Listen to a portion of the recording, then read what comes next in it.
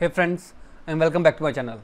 This video is all about fixing the issue with GTA 5 enhanced version. While launching the game, you got an error, could not find rune64.dll. So without wasting time, let's go ahead and directly proceed with the resolution. There are two ways to fix this issue. First of all, you need to open up your Windows security. From the left pane, click on the option protection history, and all the files that are blocked by your antivirus will be shown right over here. So the file name, which is rune64.dll, must be blocked by your antivirus. So to do so, click on this down arrow key to find the file.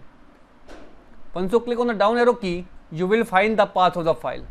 Now if the file path is related to GTA 5 and the file name is rune64.dll, what you need to do is to simply click on this action tab and choose the option allow on device. And to prevent future blocking, go to virus and threat protection, click on manage settings, and then scroll down, click on the option add or remove exclusion.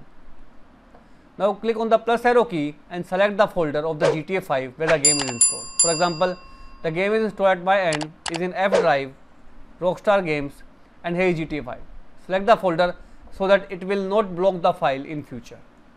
If this failed to work out, secondly, open up your browser and here is the download link of rune64.dll file.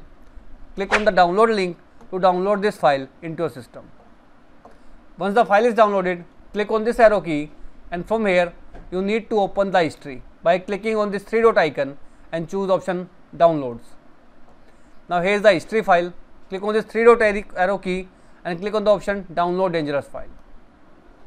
This will download the file. Once the file is downloaded, right click and copy the file and paste right in the game directory, which is available in F drive, Rockstar Games, GTA 5. Right click and paste right over here. Once the file is pasted, go ahead and relaunch the game, and hopefully the issue of rune64.dll is missing will be completely fixed out and you will be able to play the game.